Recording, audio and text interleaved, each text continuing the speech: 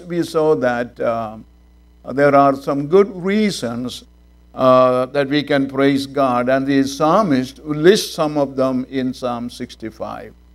And we looked at two of them somewhat in a full manner, but the third one we just started and then we had to cut it off because we had the Holy Communion. So today we will continue with that theme, praise God. I hope you remember this quote from C.H. Spurgeon. Whenever we have to praise God, what do? We simply say what He is. And I want to remember that in my life. I don't have to look for things to praise God for. All I need to do is to know who He is and then speak about who He is. And then that becomes praise to the Lord. We simply say what He is. You are this and you are that. The praises of God are simply the facts about Himself. Praise God. Isn't that easy to remember? And when we drive, we can praise God. When we are at work, we can praise God. When we are at home, we can praise God. When you are cooking, you can praise God. You are washing your car, you can praise God. There is no time or no place out of limit for us to praise God.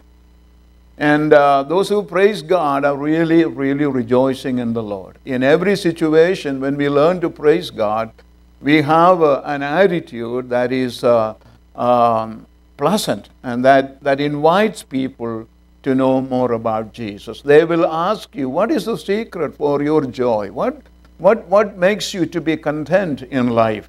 Especially when you face trials in life with a joyful spirit, that is an added incentive for other people to, what is the secret of your joy? So it matters a lot as to how we live our life. And we need to live a praise-giving life as much as possible, as everywhere as possible. So praising God is simply knowing who He is and declaring it, not only to yourself, but also to others. Praise God. There was a precious old lady who was known for her faith in the Lord. And she did not mind sharing it and telling it to other people. So she will wake up every morning, goes to her porch and say this. She'll say, praise the Lord. Every morning she will do that, just thanking God for who He is. And there was an atheist who lived next door to her. After hearing it for a while, he got fed up with it. And he came to her and said, look, lady, there is no God. There is no point in praising a God which is not. So he went back after scolding her for disturbing his peace. And then after a while, hard times came upon this lady, and she was running short on cash. So one day she was in the porch and she began to pray to the Lord out loud and said, Lord, I need food. Please, Lord, send some food. This atheist neighbor was hearing it from his home, and he thought he will teach her a lesson. And so after she had prayed, she went into the house and closed the door. The next morning she comes to the porch and see bags of grocery on the porch. And she was amazed that her prayer has been answered. And so she began to shout and praise God. Thank you, God. Thank you, Jesus, for hearing my prayer and giving me the food that I needed. Oh, this man jumped up from behind her and said, see, I told you there is no God. It is I who put the grocery on your porch just to teach you a lesson. And then she said, oh, praise God. He not only gave me food, but He made the devil to pay for it. Amen. Praise God. So praising God is a joyful thing. We can praise God, and I told you the other day, praising God is a mighty weapon against the enemy. Praising God is a mighty weapon against the enemy. Praising God will drive away our fear. Praising God will, bring us peace into our life. So there is a lot of blessings and benefits when we begin to praise God. But sad to say that most of us either when I say most of us, most of the Christians, I don't know if it is that they don't know or they don't want to really praise God. We don't live a praise attitude of praise life, and we need to change that. We need to change that. I was wondering about that today, and maybe asking the worship team to stay over a little bit so we can start praising God. Just open our mouth and begin to praise God for a while, and we need to practice, how we can do that. We've been silent too long, dear brothers and sisters. We need to let the world know. We need to let the church know that we love God and we serve a God who is mighty and whom we can praise with all our heart. Amen. So, I have heard people go into schools to learn to prophesy or learn to heal the people and learn most of those things. I have some problem with some of them, but at least we can go to school to learn to praise God. Learn to praise God. Praise God. As far as prophecy is concerned, I think it is a gift of God. He blesses people with that gift, those who will seek Him and pray and desire the gift of God.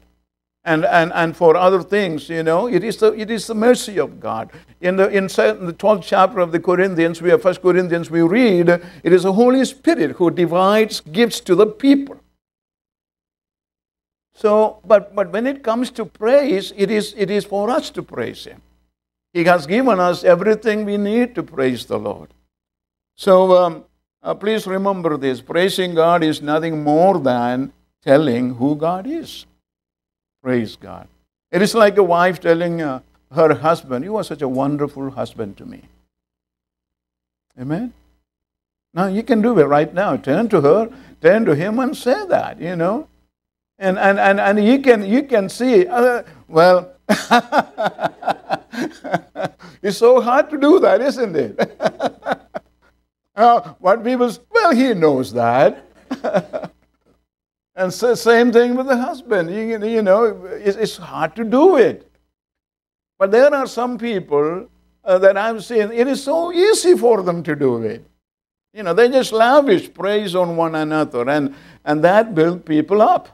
And praise is one way to make people feel a whole lot better about themselves.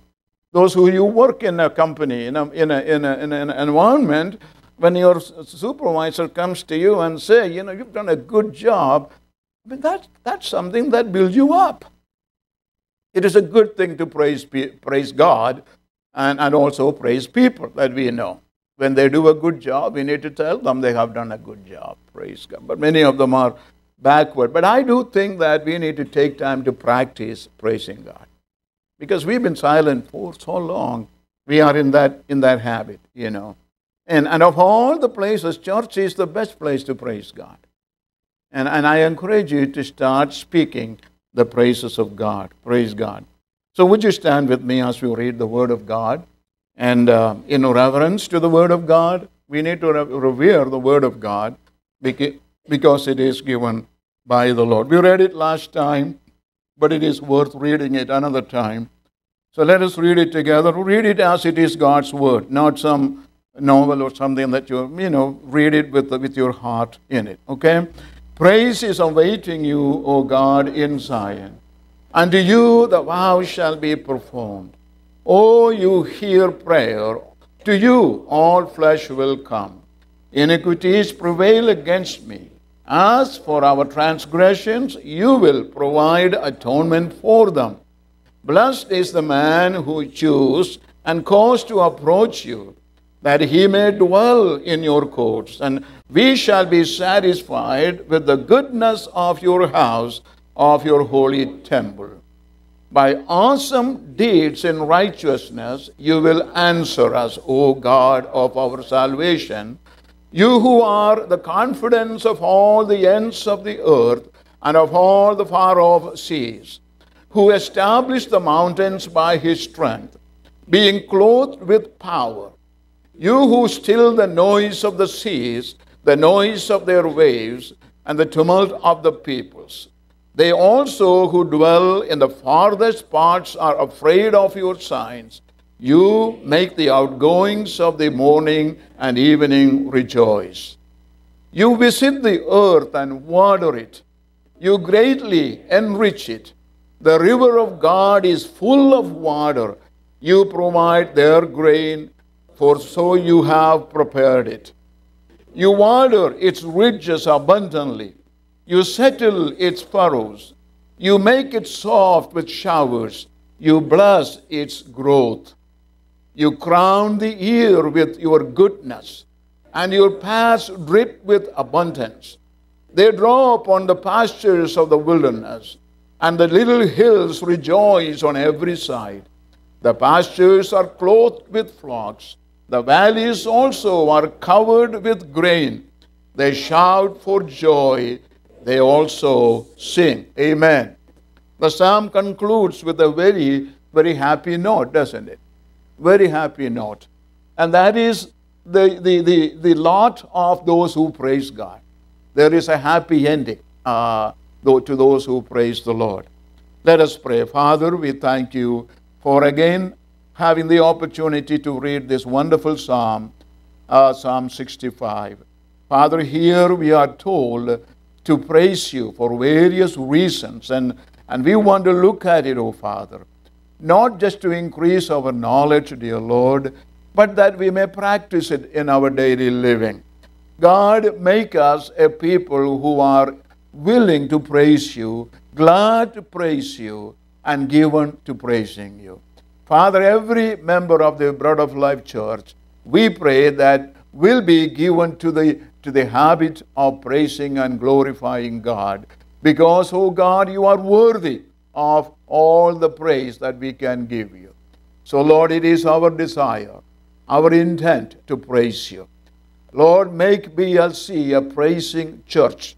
Make BLC a church that will ring out the praises of God. When the people of God come here, praise will arise. And Father, because we know God dwells in the praises of His people. So, Father, help us to praise you. And today, Lord, we pray for the congregation, for their physical needs, for their spiritual needs. We pray for those who are traveling. We pray for those who will be traveling, all these dear ones. Father, we pray you will keep them in your care and give them a safe trip. Father, we pray for those who are needing jobs and other things in their life. We pray you will bless them, Lord. We thank you for those who are visiting with us today. We bless them in Jesus' name. And we give you all the glory and praise.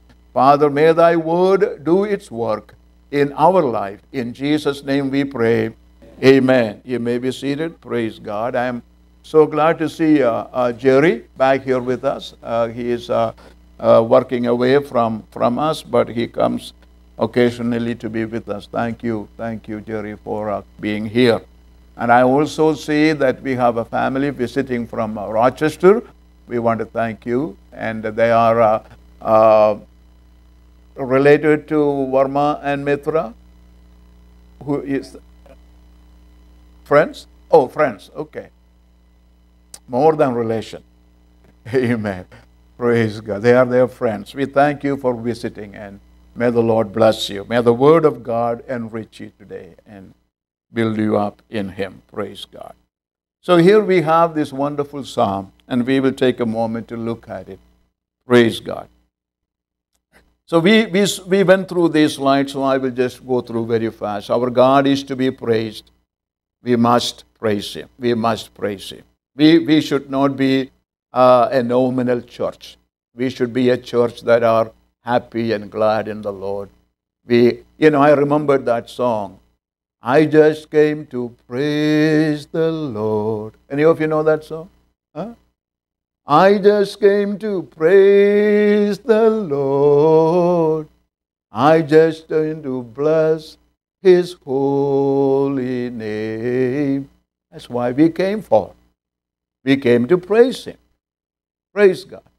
And I think the ushers need to do something every Sunday now to remind the people that you came to praise God.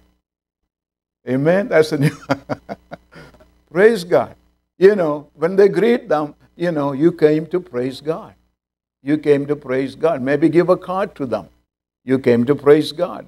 Our God is to be praised. We must praise Him. There is no two ways about it. I don't know what keeps you from praising God. We must praise our God. Praise God. Psalm 65 gives us several good reasons to praise God. We will look at them briefly. Let us consider those reasons and commit ourselves to praising God. Praise God. My brother Shepherd, I am so glad to see you in the front seat. You are in the right place, my brother. Thank you. Thank you. And as you said yesterday, of the blessings and the benefits of being seated in the front seat. Praise God. But he had one problem, and that is easy to be fixed. We can easily fix that. You can sit by me, all right? Praise God. So again, my invitation stands for all the members of the church. If you come early, move to the front. All right? Move to the front. I said that before I went to India. Maybe you forgot it, but I didn't forget it. So I encourage you to move up to the front. If there is an empty seat in the front, but I don't want you to have a fight between you and your wife either. So if there is disagreement, sit wherever you want to sit. But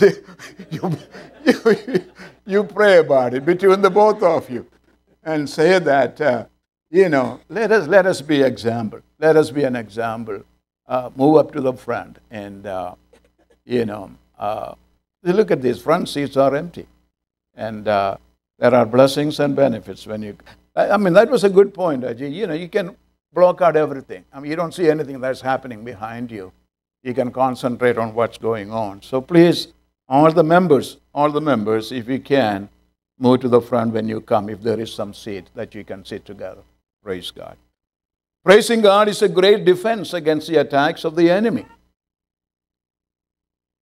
Are you being attacked by an enemy? I said, Pastor, I am okay. Nobody is attacking me. But the Bible says we wrestle not against flesh or blood, right? But we have an enemy, power of darkness, power in the high places. So we have an enemy attacking. The Bible says that there is an enemy roaring like a lion. He's never lazy. He is ready to attack you at the moment of your weakness. He's always looking for that opportunity to cause you to stumble. So prayer is a good defense against the enemy. Praise God. Praising God is a way to victory. We saw this scripture last week in 2 Chronicles 20:22, I believe it is.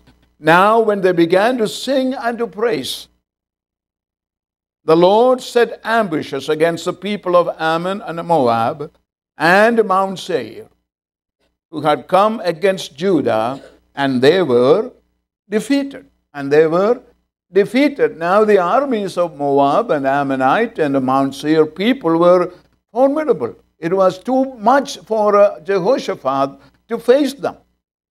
And so Jehoshaphat comes to God in prayer, and I believe God has given him wisdom to do this thing. And he ordered the singers and the praisers to go in front of the army. Praise God. And let them rejoice in the Lord. Let them praise God, even in the face of a strong enemy coming against them. I'm sure the enemy's army thought, these must be crazy people. Here they come to fight with us, singing and praising God. But you see, when they did that, God was pleased with them. They did not let the enemy to retreat and to be defeated, and they praised God in that situation. I remember how Paul and Silas praised God in a jail cell, when they were thrown after being beaten and bruised. But they began to praise and thank God in that prison.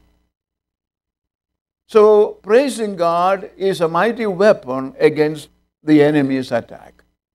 Praise God.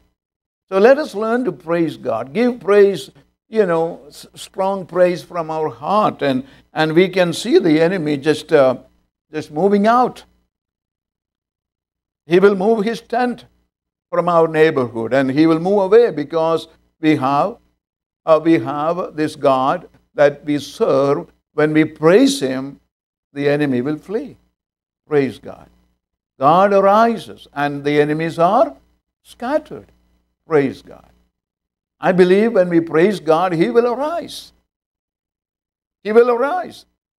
So let us be a praising people every time we get the opportunity. I mean, not as a cliche, but from the heart. Have that heart to praise the Lord. Okay, so we saw that we need to praise God because God hears prayers. What a wonderful thought that is. God hears our prayers. I was meditating on a scripture the other day in Psalm 32. In Psalm 32, in verse 6, David is saying here, "For this shall everyone that is godly pray to you." For this, everyone shall pray to you in a time when you may be found. Praise God. You know, David felt like something happened in his life, and he experienced the mercy of God, and he experienced that God had heard his prayer. In verse number 5, we read, "I acknowledged my sin unto thee, and my iniquity have I not hid. I said, I will confess my transgressions unto the Lord, and thou forgavest the iniquity of my sin." God, when I confessed my sin to you, when I offered that prayer of confession to you, you forgave my sin. And I know that you heard my prayer. So in verse 6 there is, for this same cause, for this same thing, because God hears prayer, for this same thing, everyone that is godly will pray to you. Hallelujah. So we have this confidence that God hears prayers. And we have the reason to praise God. Hallelujah. I encourage you to be praying people. Praying people. I know I am repeating some of this. But, you know, prayer and praise, and you cannot separate them. We cannot separate praise. Because when Paul told the Philippian believers, do not be worried about anything, but in everything, by prayer and supplication, with thanksgiving, with praising, with thanksgiving, tell it to the Lord. So we cannot separate this prayer and praise. So God hears my prayer. He hears your prayer. You may be saying that, well, I have been having problems. I have been praying, but God is not hearing. Well, there may be reasons for that. There may be reason. You may not be ready for God to answer that prayer. You know, when people come to me and say, "Pastor, please pray for me for a job," you know, I want to ask them the question, now what are you going to do with that job? What is the purpose behind you needing a job? Of course, we all know what the purpose is for a job. We need to have a livelihood, right? We need to make a living. But that's good. My question is, how would you honor God with that job? How would you honor God with that job? See, we are God's children. Reggie said yesterday, you know, we may be from Andhra, from Kerala, from Tamil Nadu, from North India, South, wherever it may be, but that's secondary. We are Christians first. We are God's children first. So in every situation, we need to give this thought, what am I going to do with it? When God blesses me with a job, what am I going to do with it? Am I going to spend it all on myself? Am I going to honor God with what He is blessing me with? Am I going to be selfish? To look at just me and my need and forget about what God's Word is commanding me to do?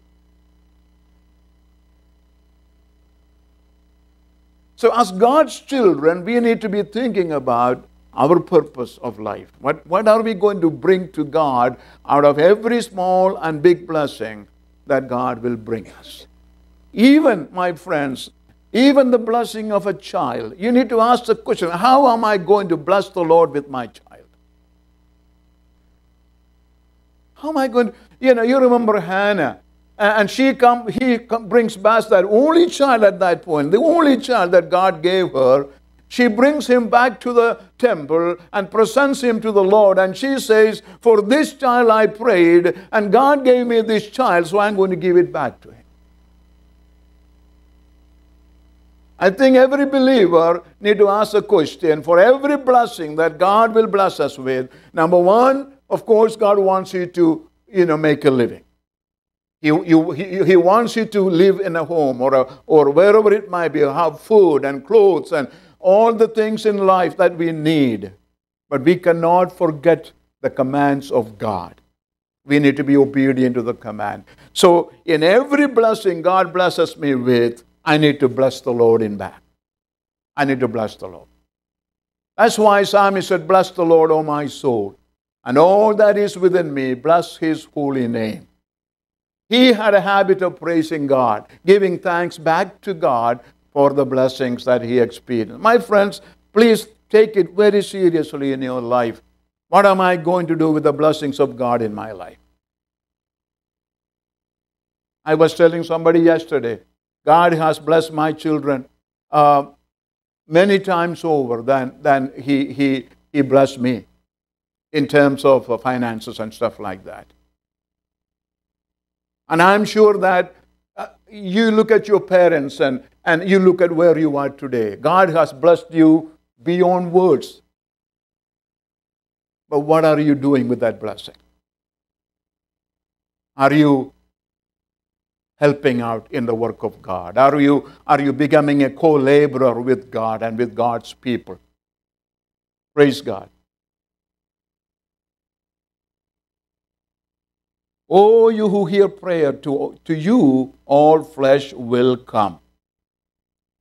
Now, this is the confidence that we have in Him. If we ask anything according to His will, He hears us. And I say amen to that. Praise God. He hears the prayer. So we were talking about why is not God hearing your prayer? Maybe we are not ready for it. Maybe you have a wrong motive in that prayer. Maybe it is not for the glory of God you are asking. There are reasons for it, but the truth remains, God is a prayer-hearing God. Amen. Whether He hears my prayer or not, doesn't matter. God is a prayer-hearing God. And that's the faith that we need to have in our life. Continue to trust in Him. Look at your own life and see if there is any correction that you need. Maybe God is speaking to you. God is calling you to make some changes in your life.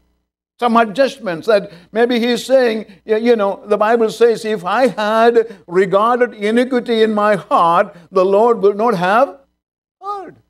Very simple. If there is sin in my life, God is not going to hear that prayer. So there are reasons why God is not hearing prayer. God deals with it in circumstances and in unanswered prayers. And it is for us to look at our life and see where we are with Him. We have more of a burden to live for the glory of God than for the regular worldly person. We have been given much, and God will demand much from us. Jesus said one time, because I have come, because I have seen them, wrought these miracles, because I have taught them, if I hadn't done any of those things, they had no sin, right? But since I have done, they have seen it, now they have sinned. So we have heard the Word of God, we have a Bible in our home, and we say we are born again, we are believers, but how do we live our life? God is asking us to look at our life and where we are in our relationship with Him. Prayer and praise is based on relationship. We need to have a good relationship with the Lord. God hears prayers. God forgives sins. What a tremendous truth that is. God forgives sins. He forgave my sins. Has He forgave your sins? You have been forgiven.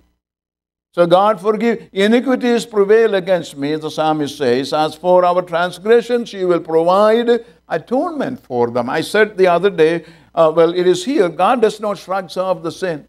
Well, forget it. He can't do that. Because He is a holy and righteous God. He has a law. God's law must be met. He cannot change. He is unchangeable. Whatever his nature is, He has to be true to that nature. And one of that nature is that sin will be punished.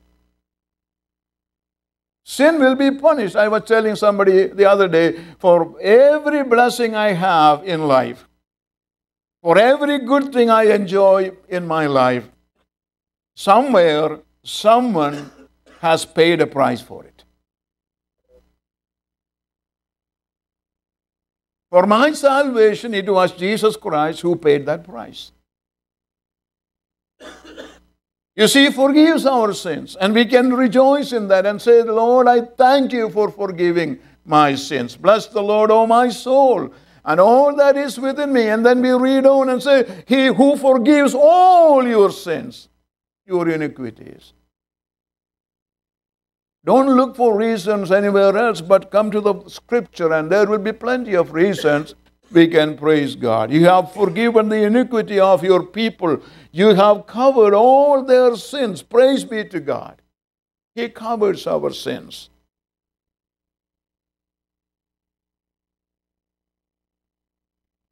Number 3, God chose us. God chose us. What a blessing it is. I often marvel that He chose me. And He chose me to be a preacher of God's Word. It's an amazing thing. When I was in high school, we had a system in school, and the system was that whoever has the maximum mark in the class will be made the monitor. That's one of the Indian, the monitor of the class. So it happened to me, my turn, one time, and they made me the monitor. But I was the most shy person in the class. What the monitor does is, when the teacher is not in the class, or if he's late or something, he needs to go to the headmaster and say, there is nobody in the class. So, to keep some order. So, one day the teacher didn't come. It was my turn to go to the headmaster and say, there is no teacher in the class. And I cannot explain to you the struggle I went through to tell the headmaster. I went to his office, and he was talking to somebody. I didn't have the nerve to walk in there. I just paced the floor back and forth, hoping to get a break that I can tell him. And I was sort of, shaking. It amazes me how God chose me to preach the Word before a congregation.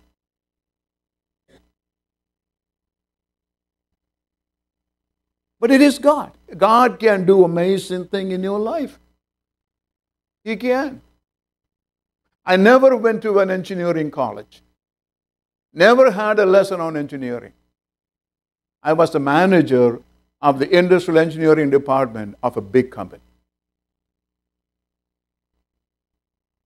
And people who went to Georgia Tech, I hired them. And they were reporting to me. Never had a course on engineering. My subject was botany.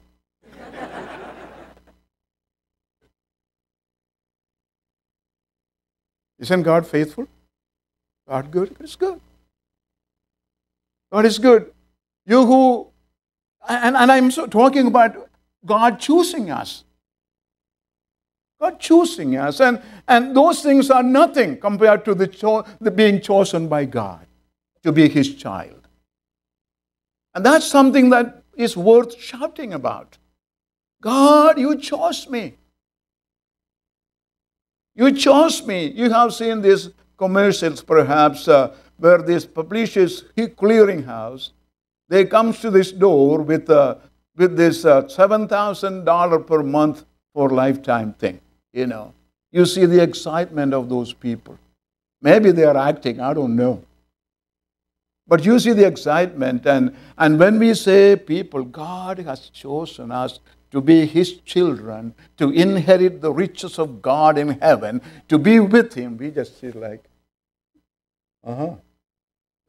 it's something to be praising God for, rejoicing in Him. So when you stand before God, you can say, God, I want to thank you for hearing my prayer. I want to praise you, Lord, for you forgave my iniquities, my sins, and you keep forgiving me. And I want to praise you, Father, for choosing me of all the people in the world. Of all the people, He has mercy on us, and He chose us to be His children. As many as received Him, to them He gave the authority to become the children of God. He chose us. Jesus told the disciples, you did not choose me, but I chose you. Peter, you have nothing to brag about. John, the disciples, they have nothing to brag about. It was the mercy of Christ that chose them to be His disciples. In the words of the Apostle Paul, that no flesh should boast. It's God's mercy that you are a child of God, that you can sing a song of praise, that you can thank God, you can pray a prayer, you can have a hope in your heart. It is God's love and mercy because He chose you to be His child. We can praise God because He chose us. Well, I want to, blessed is the man you choose and cause us to approach you. Cause us to approach you that He may dwell in your courts. The psalmist just goes a little beyond just choosing, and he is saying that, what does that just choosing include? What does it mean? It means that God chose you so you can approach Him. You can come close to Him. In Hebrews, we read about that we can approach the throne of grace.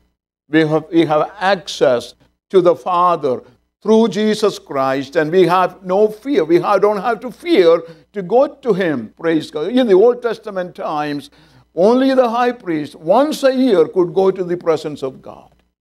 And it was a terrible thing. I mean, he had to offer sacrifices, get him cleansed, and even then, I have learned that when he went in there was a rope tied to him. If in case if something happens, he dies, nobody else can go in. So they had to pull him out of there. But praise God, He chose us. The veil has been torn. We can go to Him directly now. Praise God. Something to praise God for. He removed all the obstacles for you and me to approach the throne of God. In the language of Paul, we can call Him Abba, Father. Praise God. What a blessed privilege we have, dear children of God. Rejoice in Him. Praise Him, and to be in His court. In His court.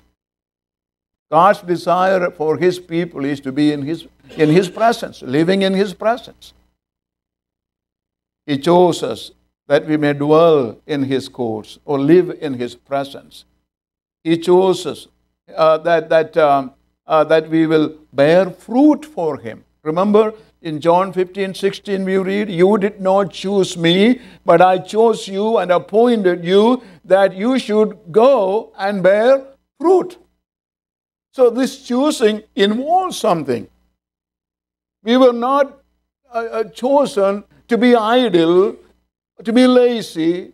And when I was looking at this passage, I saw that little word in there, which that you should do what? You should go. You should go. And I never caught that little word there before. But now I see it there. It is a plan of God that we go. Go. That means action. Do something. Praise God.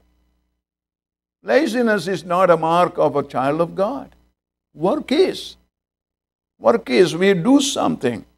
And the Bible says, I chose you to bear fruit. Bear fruit. What kind of fruit are we bearing? Are we bringing glory through our fruit bearing? Number 3. In Ephesians 1:4 we read, just as He chose us in Him before the foundation of the world, that we should be holy and without blame before Him in love. There's a purpose, dear ones. God chose us to be holy. Holy. So when we get excited about God being we being chosen by God, we also need to remember why He chose us. And be found in the areas that God wants us to be found. He wants us to be holy, without blame, in love. Number 4, but you are a chosen generation. You are a chosen generation, a royal priesthood, an amazing passage of Scripture, a holy nation, His own special people. For what? That you may proclaim the praises of Him who called you out of darkness into His marvelous light. He called us to proclaim His praises. That's the command of God. That's the word of God. But the sad truth is that we don't pay much attention to it. Are we proclaiming His praises? So God chose us for a purpose.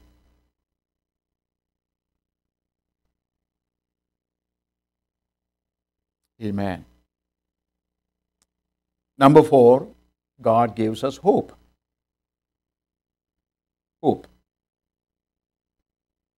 In verse number 5, we read in Psalm 65, by awesome deeds in righteousness you will answer us, O God of our salvation, you who are the confidence of all the ends of the earth. Confidence means hope in some translation. So God is the God of hope. Many times people lose hope. But God is a God of hope.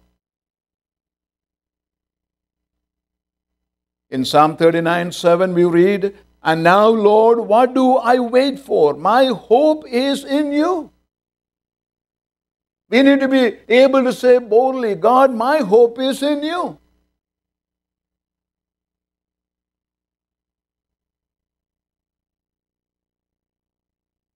Sometimes we place our hope on material things and we get discouraged and disappointed.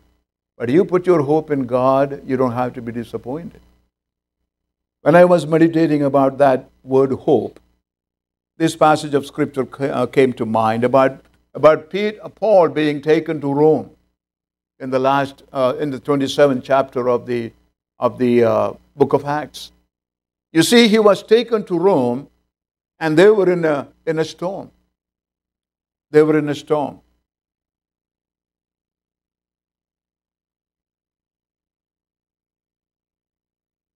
The Bible says that they lost all hope because of the storm. All hope.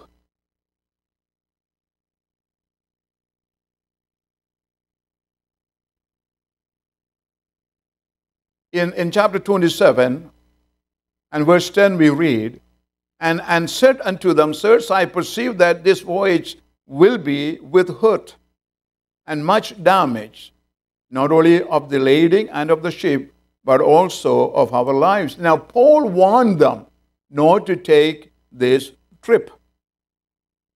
But they did. They disobeyed the word of the man of God, and they took that trip.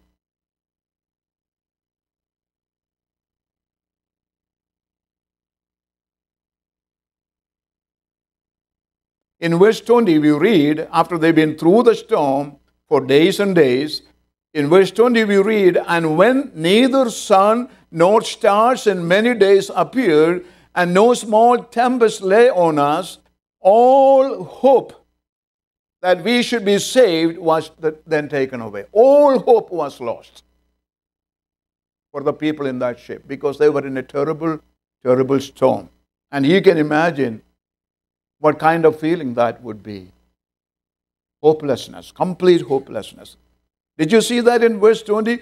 All hope was taken away. All hope. There was no hope. Hopeless. Verse 21 we read, But after long abstinence, Paul stood forth in the midst of them and said, Sirs, we should not wage and gained this harm and loss. Verse 22. And now I exhort you to be of good cheer, for there shall be no loss of any man's life among you, but of the ship. For there stood by me this night the angel of God, whose I am, and whom I serve, saying, Fear not, Paul, thou must be brought before Caesar, and lo, God has given thee all them that sail with you. See, in the middle of a hopeless situation, here is the man of God offering hope to them. And that is parallel with what the Lord said to the disciples who were tempest-tossed in the sea. You remember, Jesus approaches it and he said, Be of good cheer. And when I read the passage of Paul here, he says, Be of good cheer. And it was like, learning that we are to be Christ's feet and His voice and His hands in this world. We have the power and the authority to comfort those who are in fear. We can give them hope. We can say, My brother, be of good cheer. This God whom I serve and whose I am, praise God, I know whom I have believed. And He is able to keep that which I have committed to Him toward that day. God gives us hope. Are you in a hopeless situation? Don't give up. Because He's the God of hope. Praise God. God of hope. Hope is the anchor of our soul in Hebrews 17:20. What is the source of our hope? The source of our hope is God. Don't put your hope in anything else or in anybody else. Put it in God. He is the source of our hope. The Bible calls God as a God of hope. In Romans 15:13 we read, May the God of hope fill you with all joy and peace in believing, so that by the power of the Holy Spirit you may abound in hope. You may abound in hope. God is God of hope, my friend. He gives us hope. Even in the most distressful times and periods of life, we have reason to hope because we have God. Praise God. He gives us. The source of hope is God. The means of hope is trusting in the Word of God. In the Word of God. Believing God's Word. Because this is our authority. This is our guide. This is the means. That's why we encourage you to read the Bible. Every believer here need to have a copy of a readings plan so you can read them regularly. Praise God. And that is the 259th time I'm saying that. Because the means of our hope, the means of our faith, the means of everything that are about us is in the Word of God. And we cannot have those things but through the Word of God. So the means of our hope is God's Word. Praise God. Judson Taylor suffered horrible torture and deprivation in a squalid Burmese prison. A friend sent him a letter and asked, Judson, how is the outlook? And Judson replied, the outlook is as bright as the promises of God. Praise God. We have hope. And the means of hope is the Word of God. Judson said, the outlook is as bright as the promises of God. We have something to hope for. Praise God.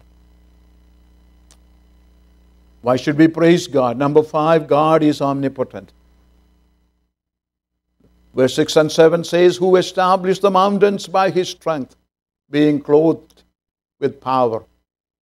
You who still the noise of the seas, the noise of their waves and the tumults of the people. God is sovereign. God is omnipotent. He is a mighty God. I like that song, What a Mighty God We Serve. I love it. What a mighty God we serve.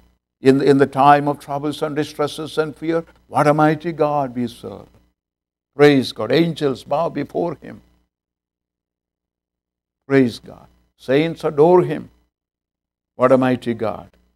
So He is almighty, omnipotent in His creative power because He created the mighty mountains. God is supreme over the laws of nature. We know that.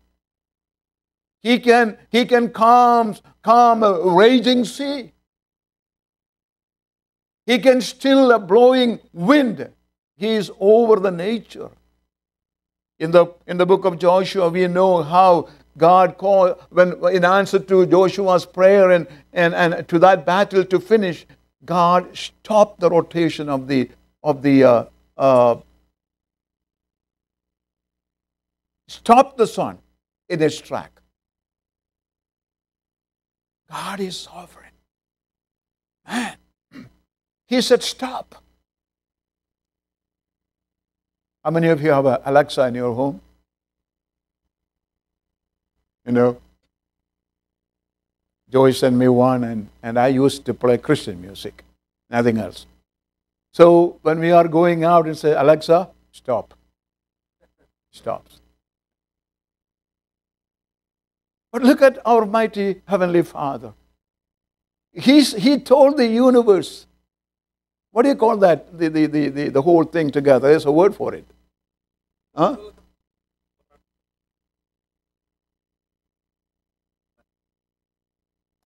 You know, the sun and around it have all these.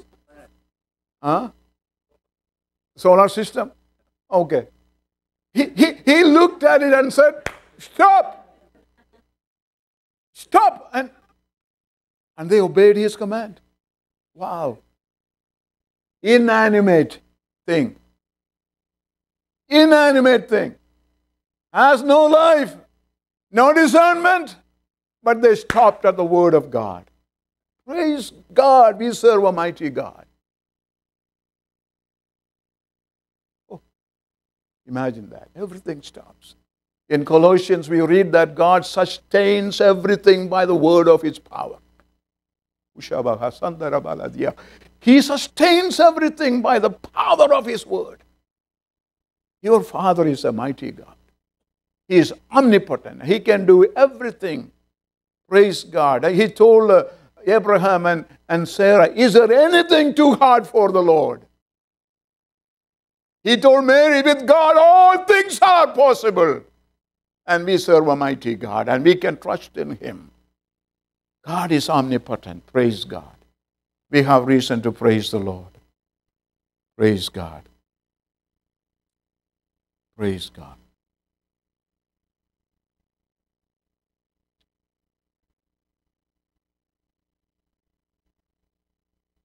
Finally, God provides. God provides. I think we can relate to it much better than some of the other things perhaps, but God provides. The Bible says in Psalm 65 verses 9 and 10, you visit the earth and water it. You greatly enrich it. The river of God is full of water. I like that. The river of God is full of, there is no drought in His river. In His river. You provide their grain. God is a provider. My God shall supply all your needs. He is a provider. Praise God. He is a provider. You bless its growth. What a good God we have. He provides and He blesses. He is Jehovah Jireh. And Abraham said, my son, God will provide for himself the lamb. You know, Isaac asked, Father, here is a wood and here is a fire, but where is the lamb? Little did Isaac knew that he was the lamb. But Abraham, the man of faith, looked at him, his little son, and he said, son, God will provide. My son, God will provide for himself the lamb for the burnt offering. So the two of them went together, and Abraham called the name of the place, the Lord will provide, as it is said to this day, in the mount of the Lord it shall be provided. God provided, didn't He? God provides. So many other examples in the passage. We know how for 40 years God provided for the children of Israel. Are you wondering about your sustenance? Are you wondering about how you will do tomorrow? Remember, God provides. Trust in Him. Fall on Him. Praise God. God will provide for Himself the lamb for a burnt offering, my son. Praise God. So we are concluding, praise God. He hears our prayers. He forgives our sins. He chose us to be His people. He gives us hope. He is omnipotent and He provides many reasons you and I can praise God for. Praise God. And I hope in the days to come, that we will learn to praise God. We will need to open our mouth. Finally, two things. One, we can praise God for who He is. And we can praise God for what He has done. Praise God. Read Psalm 136. It will inspire you out of this word. Praise God. He who brought down kings and kingdoms for His people. Who opened a way in the Red Sea. Praise God. You read Psalm 136. I don't have time. And in the end we read, because He has remembered us in our low estate. Praise God. Reasons to praise God. So praise God for who He is. Praise God for what He has done in your life and in others' life. Remember them. Count your blessings. Name them one by one. Count your blessings. See what God has done. And it will surprise you what the Lord has. Many things to praise the Lord for. Praise God. D.L. Moody, that great preacher of the word, said, I don't care where it is, what part of the world it is in. If we have a praise church, we will have successful Christianity. Amen? And that's why I want the Bread of Life Church to be a praise church. You agree with me? Amen. Praise God. We need to be a praise church. Can you imagine what the visitors will think if we start to praising God? Amen. Praise God. Let everything that has breath. Say it. I'll say the first thing, you say the second thing, all right? Let everything that has breath. Praise the Lord. Was it about 120 times more voice than this one? One more time. Let everything that has breath. Praise the Lord. Would you stand with me? Praise God. Amen. We need to practice praising God. And the only way we can praise God is through our mouth and our lips. We had to speak forth. Speak forth the praises of God. And that's how we inspire other people, bless other people when we praise God, when we thank God. Praise God. Let everything that has breath, praise the Lord. Amen. The psalmist is calling us to praise the Lord. Praise God. Thank you, Lord. Thank you, Lord. Would you take a moment even now to remember some things that He has done for you and say thank you and praise God for it. Praise God. Can you remember of the attributes of God, one or two of them, and begin to praise God? God, you are so amazing. Hallelujah. You are the light, O Lord Jesus. You are the strength of my life, O God. Hallelujah. Let's begin to praise God and magnify His holy name. Hallelujah. We've been redeemed. Let the redeemed of the Lord say so. Praise Him. Praise Him. Praise the Lord. Praise the Lord. Praise the Lord. Praise the Lord. Praise the Lord. Hallelujah, Lord. This church, the Bread of Life Church, wants to be a praising church. Hallelujah. Father, every believer here, Lord, bless them to be a praising person, oh God. Remove all the laziness, Lord. Remove all the fear, oh God, that we will open our mouth to praise your holy name. Hallelujah, hallelujah.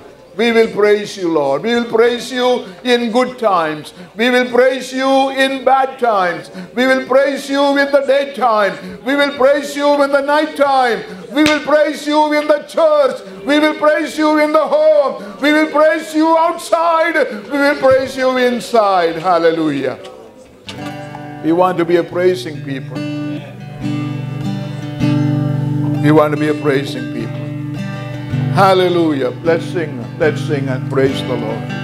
Take time to give praise to the Lord today. Live a praise, giving life. Praise. Amen.